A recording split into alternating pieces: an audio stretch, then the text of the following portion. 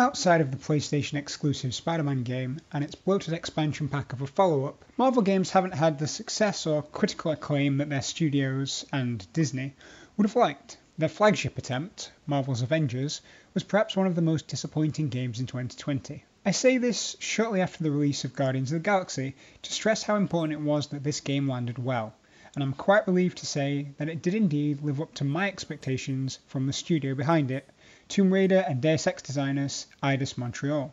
Guardians of the Galaxy is a single-player experience, and from the word go, never seemed destined to force its players into an endgame grind. Having now finished the game, I'm quite happy to report that this is a strong narrative experience set in the Marvel Universe, and as long as they don't start swapping out Star-Lord's face for the sequel, this is likely to leave a lasting and positive impression for fans. I do think it's important to note early on that this game is primarily narrative focused. The game lives and dies at the hands of its character and storytelling ability. If you're expecting something similar to the single-player version of the Avengers game, this is not it. In many ways, the pacing and encounter density reminded me much more of God of War or the Final Fantasy VII remake. Each battle is a set piece, delivered to you at exactly the time the narrative demands it.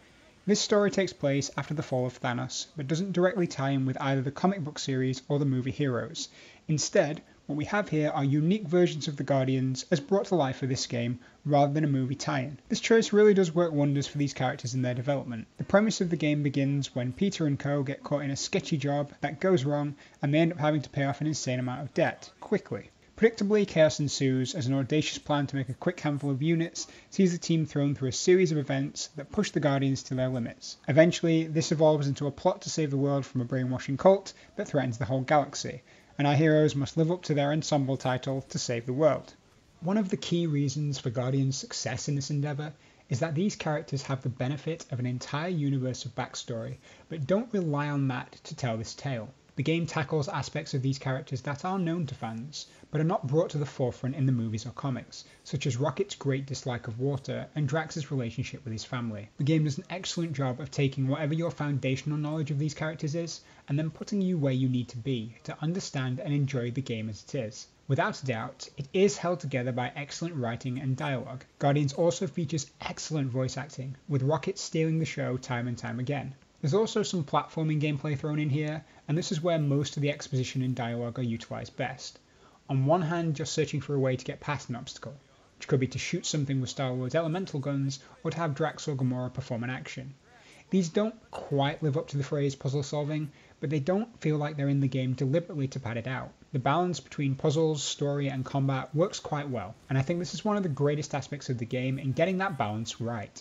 Combat here focused primarily on Star-Lord and his blasters, with each member of the Guardians providing support. These are triggered in a similar way to swapping weapons on a weapon wheel, and function like Tales of Arise's burst arts, where Star-Lord directs combat and then the target, and others are controlled by AI until called upon to deliver an important blow. The AI here is serviceable, but you will have to pick them up every so often, and if Quill dies, you will have to reload a checkpoint. Most of the game's combat feels heavily scripted, and combat encounters aren't random or chaotic.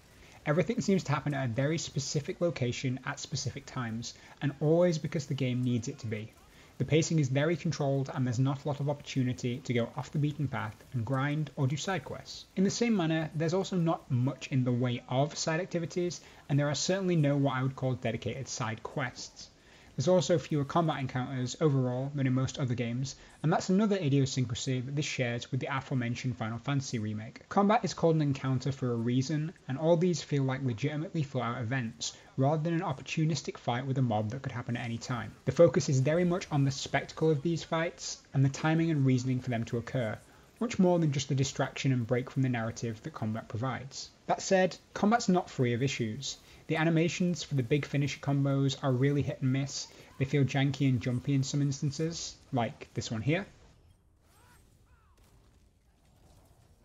There are certainly more examples than that, but one of the main reasons I can't get too excited about combat is that you have to play as Star-Lord, and that limits your playstyle to directing combat and shooting with blasters. I can't help but feel an opportunity was missed to turn this into a true party-based RPG.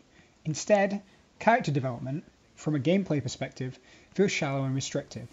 Each character has 4 abilities they can use, and while they all serve a purpose, you're always just shooting at targets and telling them to do cool things rather than doing it yourself. Your playstyle is pretty much locked in, and there's no option to control Drax or Gamora and be a melee fighter, or take control of Groot or Rocket and act as combat support. I don't know if this is because the development team thought that this is Marvel's B team and there wouldn't be enough interest or prior knowledge from their players.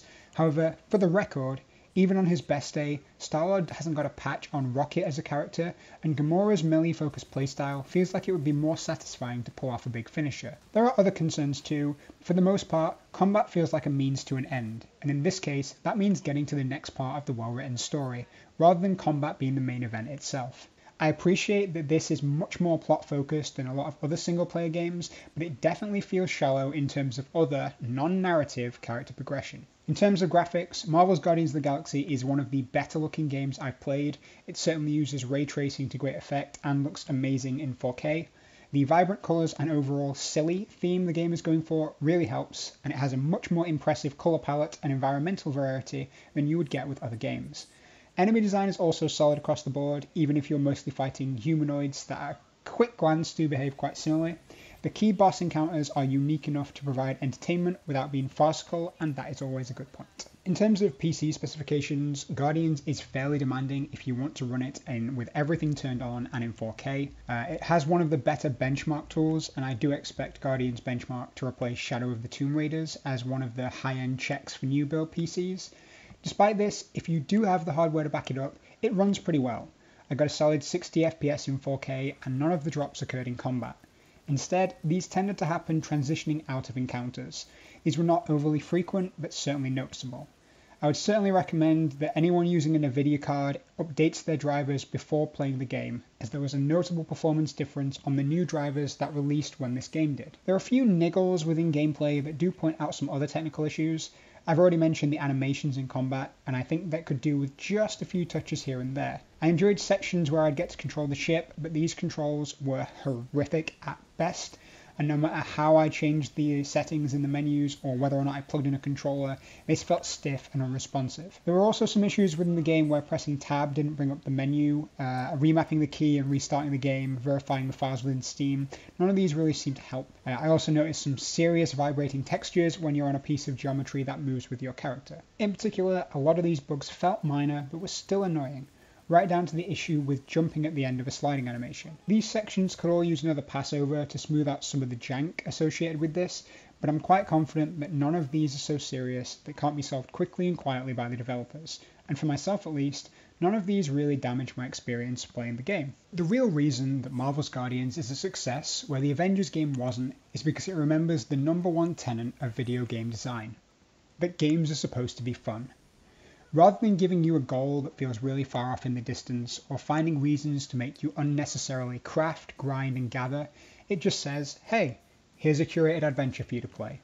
It gives you a reason to go on said adventure and a reason to keep going, all the while imprinting these characters into your mind and heart in the best possible way. This isn't a particularly serious game, and it does have some serious moments. It's a light-hearted romp with excellent characters, fun and serviceable combat, with an incredibly driving narrative. The game is also pretty spectacular to look at, but it does fall within what I'd expect from a AAA studio in 2021. Every facet of the game has a great synergy with the other bits that work, and the dialogue in particular is excellent. It's been a long time since I laughed while playing a video game, and Guardians of the Galaxy managed to do it a few times throughout my 20-hour playthrough. When all's said and done, I could nitpick this game for days, but it's the first game in over 2 years that's made me laugh, and if that's not the highest praise I can give a game with focus on writing and dialogue, then I don't really know what is.